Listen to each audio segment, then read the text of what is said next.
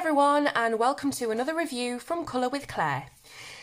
This week I've decided to do a few reviews on different drawing books that I've acquired over time, and I know that this isn't specifically colouring. It does involve colouring in some elements, but it is more about drawing, and this is kind of off the back of Johanna Basford's Inky Wonderlands book and her Inky Art School, which is just finished. And by the way, if you haven't seen me post about that very much over the last week, it's because I've been ridiculously busy and my husband's been in hospital and things have happened, but I will be catching up on Joanna's Inky Art School very, very soon. So yeah, I thought I'd just get all the books that I've collected about drawing over time and review those this week so that you can have a little bit of something different on the channel just temporarily. Now this is the first one I'm going to be reviewing. It's called Journal with Purpose and it's by Helen Colebrook. So in this book are over 1,000 motifs, alphabets and icons to personalise your bullet or dot journal or any kind of planner or journal that you use. So it's basically teaching you how to draw all these very, very simple, very minimalist little drawings that you might do in your planner, that you might just do in your sketchbook. You know, you might just do it for fun. I think it's really cool to learn how to draw something that's very simple and very easy, but you know, if one of your children asks you, you know, can you draw something for me, you've always got something on hand when you've learnt these little bits of drawings. And like I've said, they are so simple but they really are effective. Like, you know what they are straight away, so it doesn't take an awful lot of effort and you don't need skill in drawing, because I definitely haven't. So let's open it up. Now the book itself, first of all, it's really nice size actually. I'm not sure entirely what size it is. I haven't got a ruler with me at the moment, but it's a nice sort of smallish size. It's not as large as A4 and it has rounded corners. So it has a nice kind of aesthetic to it. It's got a beautiful kind of mint green colour on the cover and then a nice blush pink on the spine. And then on the back you've just got a bit of information there about what's inside. So opening the book, first of all, you've got your title page and you've got the contents page. So we've got a few introductory pages at first, and then you've got your design library, as Helen has called it. Her name is Helen, isn't it? Yeah, I always get mixed up with names. So you've got banners and scrolls, speech bubbles, arrows, hearts, feathers, dream catchers, spring, summer, autumn, winter, all things, you know, cooking, accessories, clothes, travel, entertainment, mandalas, patterns. It is absolutely packed full of very, very simple and easy to draw little doodles. So let's get straight into it. We've got the introduction page here. It's saying that this book is designed to help you add simple, creative elements to your journal pages. And as I've said, there are over 1,000 different designs in this book. So it's saying that one of the great things about journaling is that there are absolutely no rules. You start with your empty notebook and over time you turn it into a special record of your life. And I really love these full colour photos that are included in the book as well. Really gives it an edge. So it says, why journal? And it's giving you lots of reasons that scientifically it's been proven medical benefits come from keeping a journal, both your mental and even physical health as well. And it's just about being creative and doing something just for you, something very personal and unique. So we've come on to tools and materials now. So these are the tools that Helen uses. Now don't forget, just like with Joanna's Inky Art School, you don't need, you know, very expensive, very fancy tools. As long as you've got a pen, that's pretty much all you need, along with your book obviously. A pen and a book, pen and paper, that's it. And these are just kind of little recommendations that Helen has used and enjoys using. So you don't feel you have to buy all this, is what I'm saying. But you've got different things you can use to really make your planner pop. You've got different highlighters, different coloured pens, different pencils, even paints and gel pens, washi tape as well. I've got loads of washi tape in my drawer, little binder clips and, you know, just little bits and bobs. So getting started with a bullet journal or planner, you'll often see that with a bullet journal, it has these dotted pages because it makes it easier for you to draw geometrical shapes when you've got a dotted grid page. And you'll see when you look on Instagram people's different planner spreads, they always have a really, really nice double page to start the month. So as you can see, this is November, and Helen's used really autumnal, very burnt and woodish, I don't know what I'm trying to say, woodsy colours to try and, you know, give the impression that we're in the autumn time. And it's very, very simple but really effective. That's the thing about these bullet journals, very minimalist, but they're really, really nice to look at. So this is what your typical month opener would look like. Then she shows you how she does a habit tracker. So you've got all the days of the month across the top, and then you've got all of your habits down the side. So reading, go for a walk, drink water, meditate, things like that. And you would add a little line when you've done it every day, and you get a nice little pattern out of it. And it also shows you where you've not filled it in is probably where you let things slide a little bit. But, you know, we're all human. We all do. So gratitude and goals. This is another thing that you often find in planners and bullet journals. Writing down everything that you feel grateful for to keep you motivated, to keep you positive. And then your goals, again, just to, I guess, look back on as well. When you're in the future, you look back on your planners and see what it was you wanted to achieve, see if you have achieved them. And again, very, very simple, but really, really nice way of setting that out onto the page.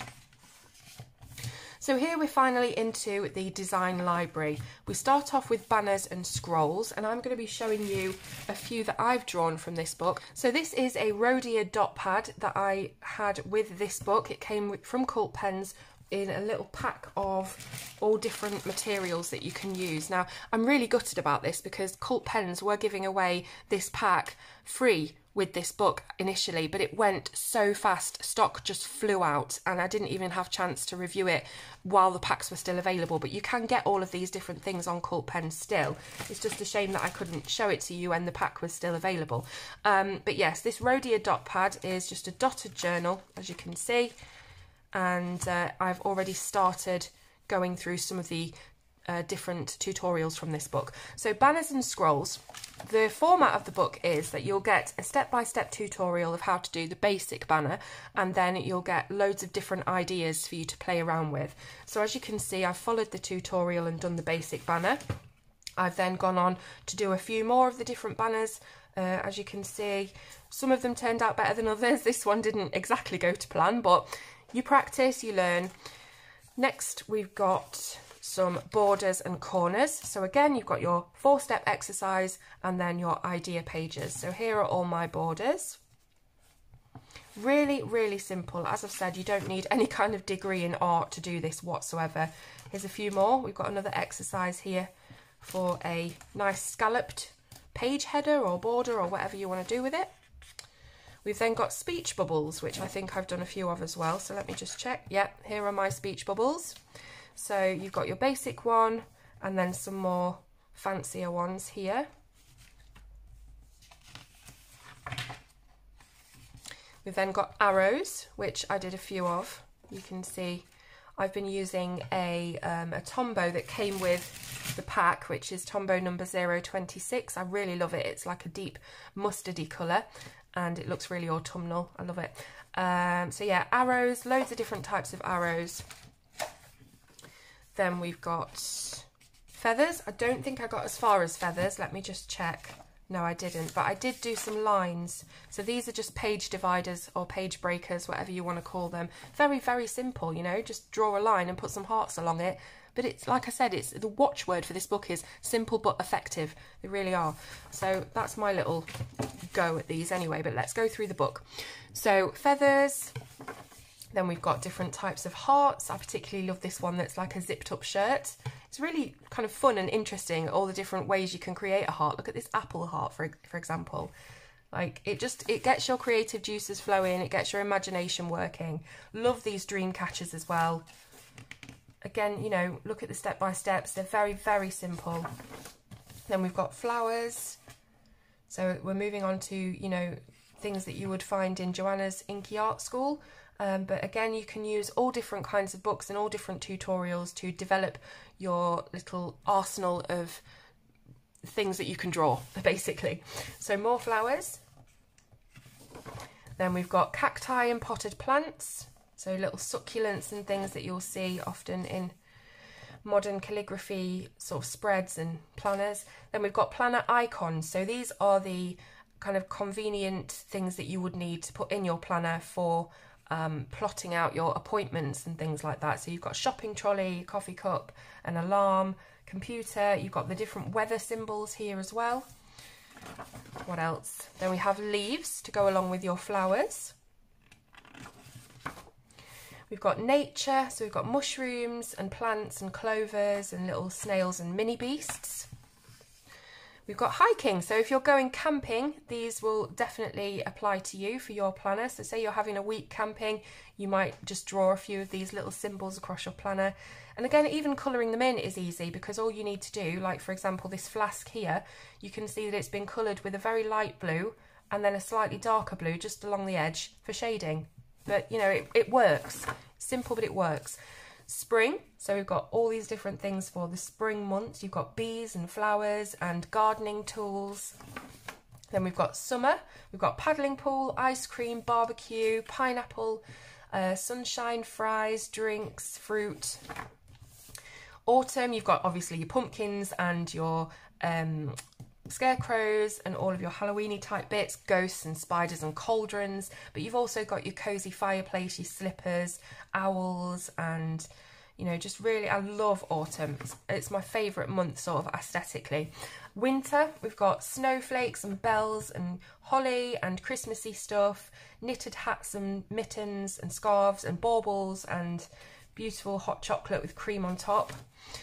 Stationery, so these are again back to your planner icons. These are things that you would use probably more as a something to, I've forgotten the word that I'm trying to say, but you would use them as a convenience drawing, so things that you would need to remember, things like that. So stationery items. Then you've got candles, and I love this because there's all different candle lanterns as well, sort of the oldie worldy traditional lanterns and candlesticks. You've even got, which is really cool, a modern wax burner, tea light burner. So we've got sea life next, to learn how to draw very simple different fish and marine life. Then we've got crystals, very, very popular at the moment, to draw crystals and geometric simple shapes.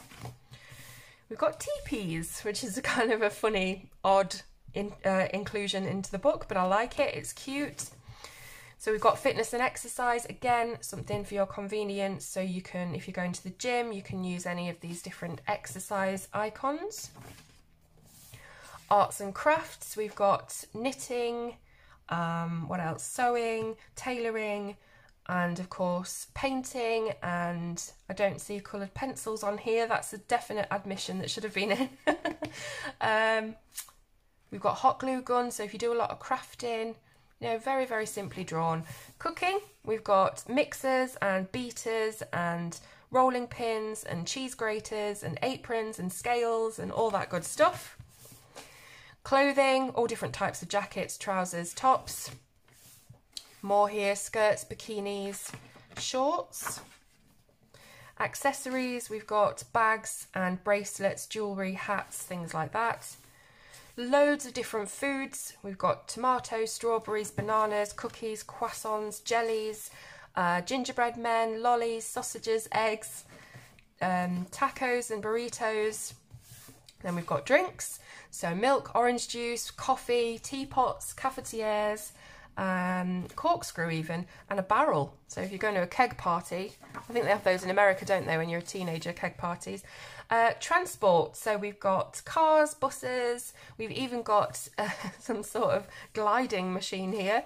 What else? Bicycles, tractors, submarines, carts and trams and all sorts of stuff. Is there anything missing? I was going to say gondola, but you could use this as a gondola, couldn't you?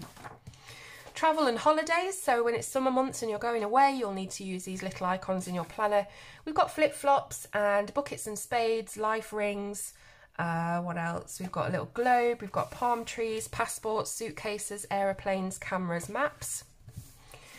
Loads of different butterfly styles. Butterflies come in all shapes and sizes, don't they? So this is just giving you a little selection. Then we've got houses, very simple, blocky, easy to draw houses. Again, very, very simple shading as well. Entertainment, so if you're going out for the evening, you've got a date night or a night out with your friends, you might use these icons.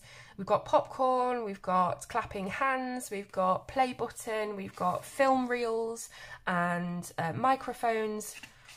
We've got 3D glasses and film chairs, director's chairs, film tickets and little stage set up there, little masquerade mask. Music, all different instruments, guitars, we've got maracas even, we've got a triangle, we've got a harp, we've got keyboard, we've got a banjo, loads of different stuff. Floral wreaths, so again you'll have been learning about this in Joanna's book, but here's even more floral wreaths for you to get your teeth into. You can never have too many different styles of things, that's what I love. You can go and watch Joanna's videos and buy her book, you can buy this book, you can buy a million other books, all with very different and unique styles of drawing in them.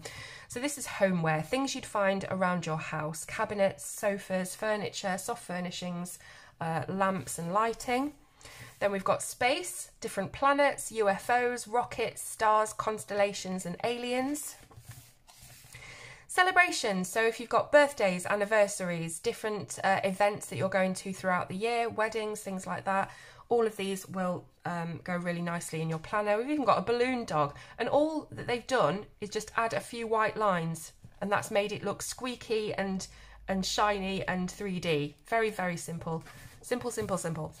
Sports, so we've got goals, basketball, rugby, American football, which is, I think, this. Is American football like rugby? It is, isn't it? I don't know. Skating and big gloves, flags and dartboards and trophies and all the things that you would associate with sports.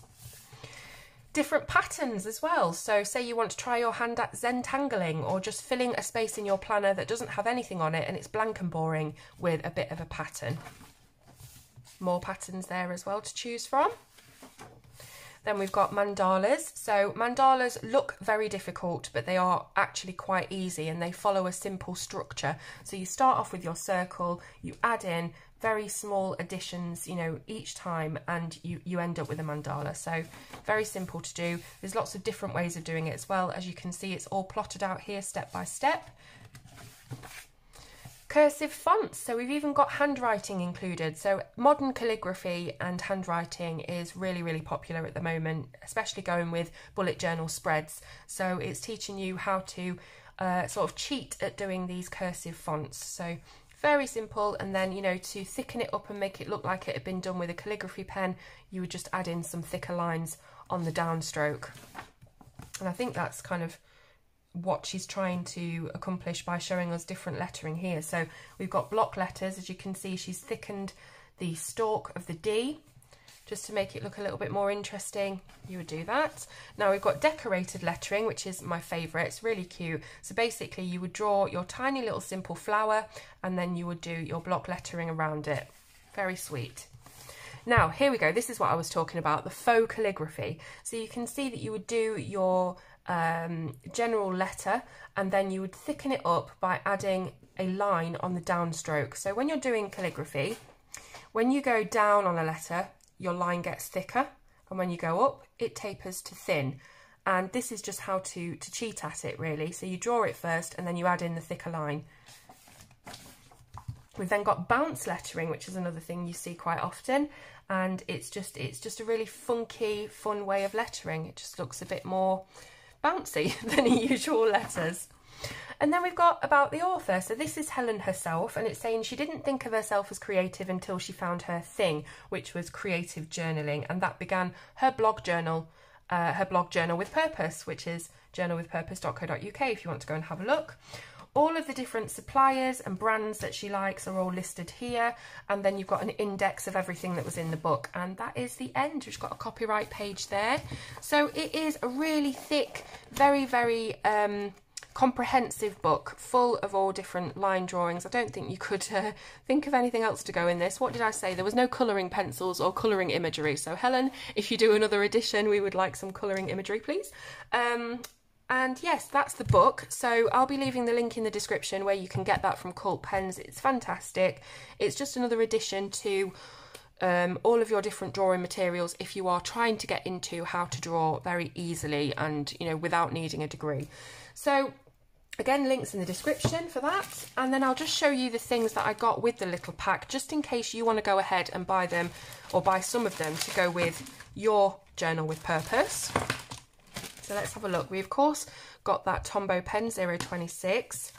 We also got an Edding Profi pen 0.1. So this is a very fine pen that you would use for your drawings. That's the one that I used. Yeah, it's the one that I used for my drawings in the Rhodia book. We also got a Pentel point liner, but this one's 0.05, so this is really, really fine. Let's open it up and have a look.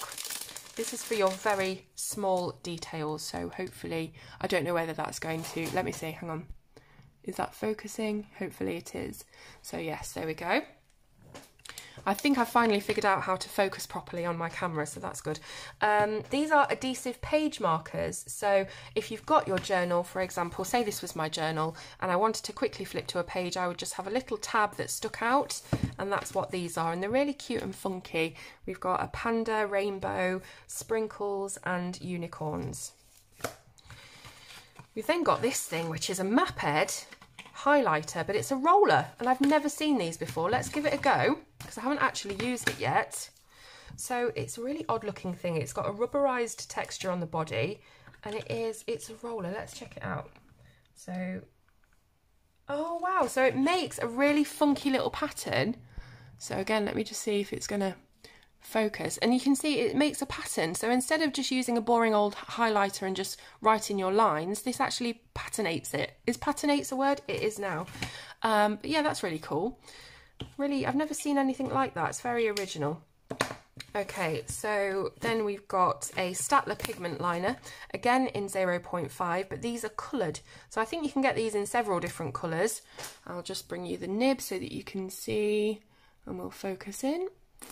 So it looks a bit thicker, but it is a 0.5. Let's have a little go with it. So, yep, feels nice and smooth to draw with, as does, by the way, the Edding. But this is a bit thinner. It does say it's a 0.1, and that's a 0.5. So yeah, it is thicker. Then we had the Pentel point liner, which is the really thin one. Why am I writing Edding? Pentel. Then we got to try the Winsor & Newton 0.1 fine liner. This is a water-resistant, non-fading pigment ink. Winsor & Newton. Very, very fine. And the thing that I like about this, if you just have a look at the end, is that the nib is really long, and that means that when you're drawing you can actually see what you're drawing. So for example, say I'm just using a normal fine liner, you've got your fingers right down at the end and you can't really see sort of a good overview of what you're drawing, but this is made longer for that reason. So you've got all that room around there to see exactly where you're going and what you're doing. So that's good. Then we've got this Pilot Friction fine liner. So this is really cool because if I just write the word Pilot, you've got this little rubberized end, and it is a pen, it's ink, but you can erase it. So for all of you that have got planners, paper planners, and you're always messing it up, or, you know, going wrong and having to scribble out, get yourself a Friction fine liner, because it's a pen that you can erase. And I think they come in different colours as well. This is an Edding Doodler's Glitter. It's not Edding. Why did I say Edding? Zebra. I keep trying to say Edding. It's a Zebra Doodler's Glitter. So let's have a look. Ooh. So it's a fine glitter pen. I'll bring it up to camera so you can see. So there we go. So it's really, really sparkly, packed with glitter. And then finally, we have the Faber-Castell Metallic in Berry Nice. So it's a nice little name for the name. Faber, oh, I love this. Castell. Oh, I'm going to have to get more of these for sure. So this is a metallic marker, but it's quite fine and thin for you to use to write with. And if I just zoom it in, you can see it's got that metallic sheen. Hopefully you can see that. Really, really nice. And I'm guessing they come in all different colours as well, so I'm going to have to be on the lookout for those. We also got a little ruler with a scalloped edge, so that's really fun. Let me grab that again. So you can do a nice little wavy line as well as a straight one. And the final thing that was included is this washi adhesive tape, which I haven't opened yet, so we'll just give it a look. And as I've said, all these things are available on Cork Pens. Maybe in the future they might do something like this again and I'll be able to get word to you quick before they all sell out. So washi tape is basically, it's a tape, but it's not as sticky as normal tape, so it can be removed without ripping the page. And you can use it to decorate your pages, you can use it to go over mistakes, you can use it for all sorts, and it rips very easily as well, so you don't need scissors. So you would just stick it in your planner, say there or whatever, and then you can just take it off without ripping your page. So I've got loads and loads of different types of washi tapes. You can get them in all different patterns. Let me just show you actually. Here we go. So these are all my washi tapes. You can get them in glitter, you can get them in all different patterns, shapes, sizes, thicknesses. You can even get little Disney ones. Hopefully you can see this. Yeah, you can get Disney ones, you can get fabric tape, so it's actual fabric. You can get these borders which actually come off as a pre-cut border. I'm not going to get it out because it'll take me forever. Yeah, so there's loads of different washi tapes. Planning and things is something I'm just getting into very, very slowly. As you saw with my digital planner review, I'm quite okay with that because I can just press delete and it's gone. Where I get a bit nervous is when I have to create something myself and I get worried that it's all gonna, you know, go wrong. But anyhow, these tools and this book will really, really help you if you're wanting to start your planning, diary, whatever journey, your journal journey. And I hope you've enjoyed looking at it today, and let me know in the comments. I know it's not something I usually really do, but as I've said, this week I'm going to be doing a few more of these little how to draw books and things, and I hope you enjoy it. Don't forget, I'm going straight back to colouring. I'm not, you know, becoming a journal channel, but I just thought it'd be a bit fun, bit interesting, and I'll stop waffling now. Links are in the description. Thank you for watching, and I'll see you soon on Colour with Claire.